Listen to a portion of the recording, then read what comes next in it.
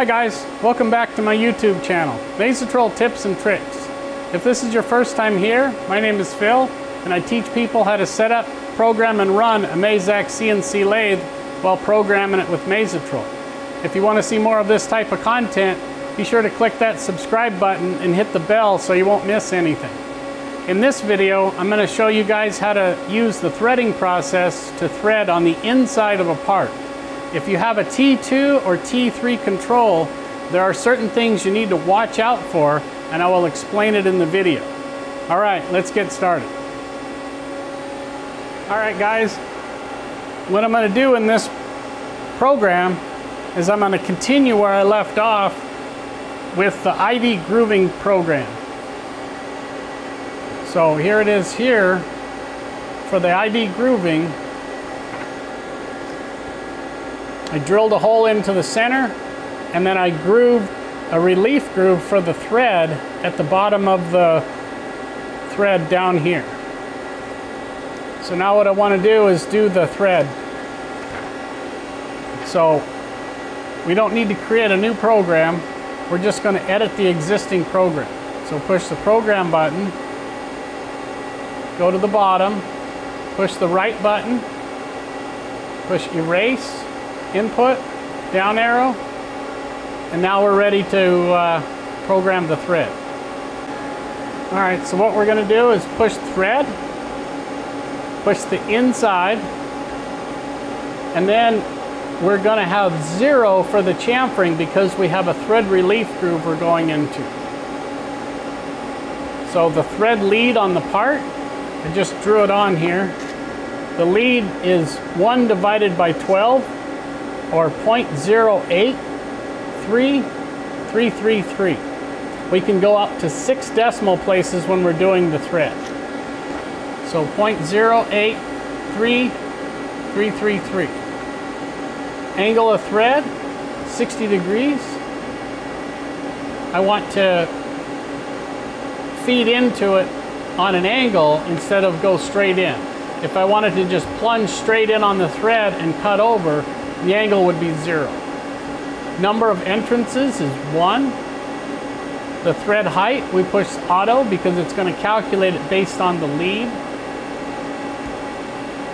And it's going to give us number of cut passes 10, 1200 surface feet per minute, but it's going to max it out at 2000 RPM, and the tool number. So if we push tool data, we're going to use tool 13, which is the thread on the inside. And it has a 60-degree primary angle and a 60-degree secondary angle. Go back to program. So tool 13, offset 1. Now this is the starting point on X. Even though we're doing a thread on the inside, we're going to give it the starting point on X of the major diameter of the thread, 1 inch, 1.250. We're not going to give it the minor. So no matter which type of thread you're doing, the ID or the OD, you're always going to do the major diameter of the thread. So 1.250, starting point is 0, final point on X is 1.250. We're not making a tapered pipe thread. If we were, then we would put a different X in there. And then the final point on Z, I'm going to stay 10 thousandths away from the groove that we just machined into the part. So 1.290. Shape end and end. Right button, figure check. And there's our thread. What I showed everybody in the previous video is whenever we're doing ID grooving or ID threading on a T2 or a T3 control, you must put an ID minimum of whatever your drill size is for your part. If you put 0 here, the threading tool on the very last pass is going to wrap it down to X0, and it will crash into the part. you'll see that on the graphics after you run the toolpath check. So we've already run the drill cycle, so we can erase this. We've already run the bar in, erase. And now we're just left with the thread. So right button, figure check, scale input, and now we have the thread. So now I want to show you the error that the T2 and the T3 have if you don't put in the ID minimum. So program,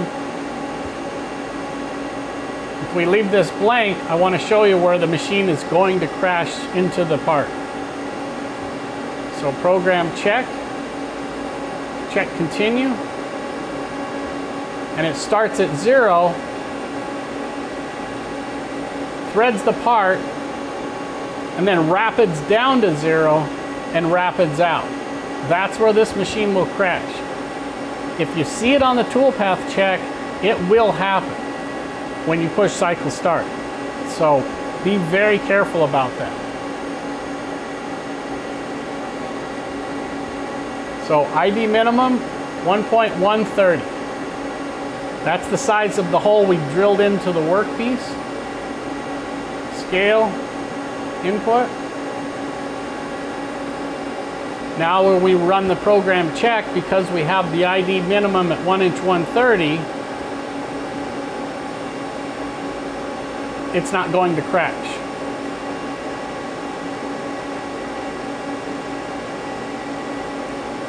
So now we can run the part. The work shift is already set.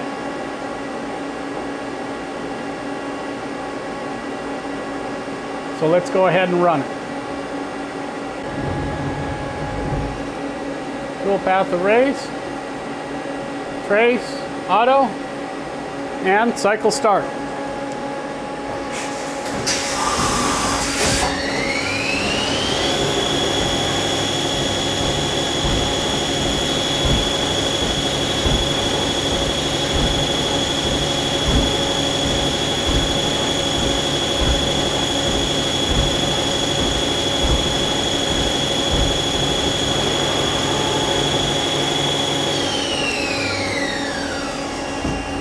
And we're done.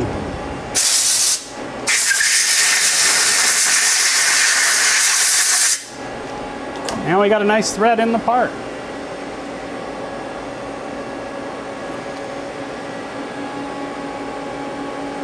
If we were doing this for real, I would then come up here to the tool wear screen, tool set, and adjust tool 13 to get us the part where our mating part goes in.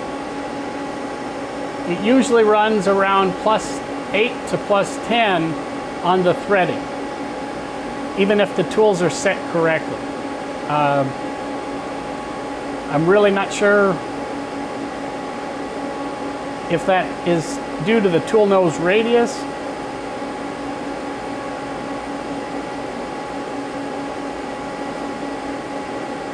But basically on this machine, around +8 to +10 will give me a finished thread.